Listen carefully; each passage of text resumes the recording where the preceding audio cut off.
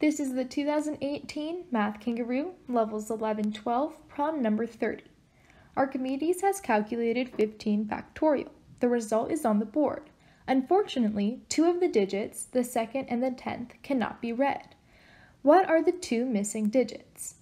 A, 2 and 0, B, 4 and 8, C, 7 and 4, D, 9 and 2, or E, 3 and 8.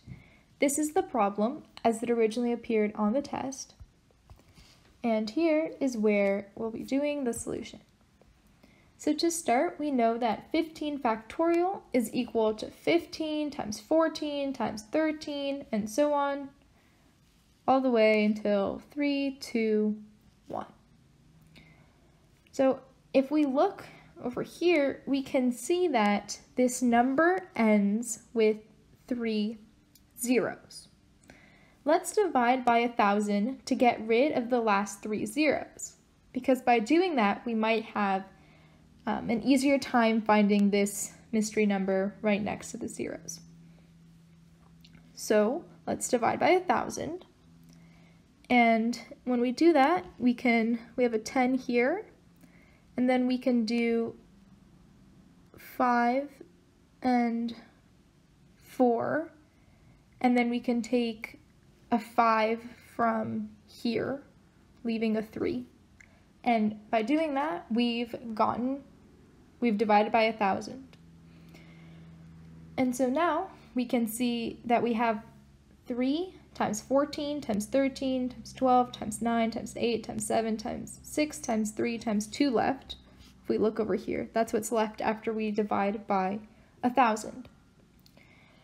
So now we can see what the last digit of this is going to be, because we only need to pay attention to the last digit, right? Because we're looking for the last digit of the number that we have found, because again, we just divided by 1,000, so we got rid of these 3 zeros.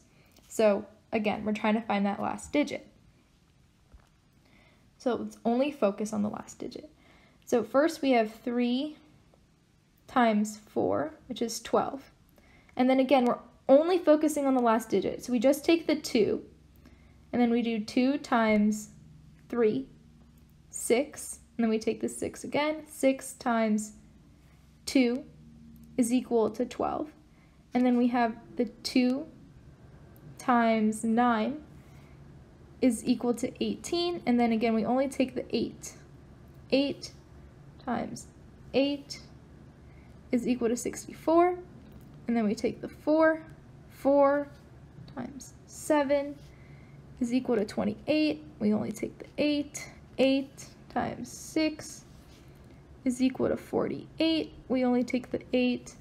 8 times 3 is equal to 24. We only take the 4.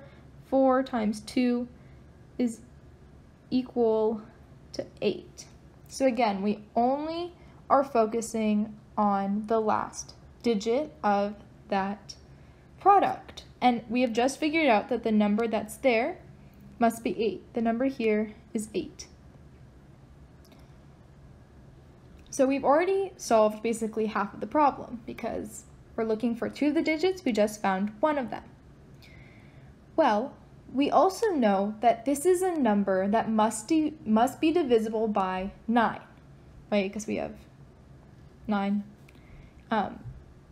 being multiplied, and we also have like 3's, so it's definitely divisible by 9. And we know that multiples of 9 have digits that add up to a multiple of 9. So let's add up the digits. And again, we know this must be equal to a multiple of 9. So let x be our unknown number over here, and let's add them up. So we have 1 plus x plus 0 plus 7 plus 6 plus 7 plus 4 plus 3 plus 6 plus 8 is equal to, and that's equal to x plus 42. And again, this must be a multiple of 9.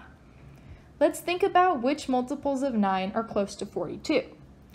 The closest one would be 45, because if we looked at the next highest one, 54, then x would have to be 12, and x is a single digit, so that's not possible. So our multiple of 9 must be 45. And that means that x must be equal to 3 if x plus 42 is equal to 45. So we know that the number that goes here must be 3. So we found out that the missing digits are 3 and 8, and that is answer choice E. Thank you so much for watching, and please subscribe if you would like to see more videos.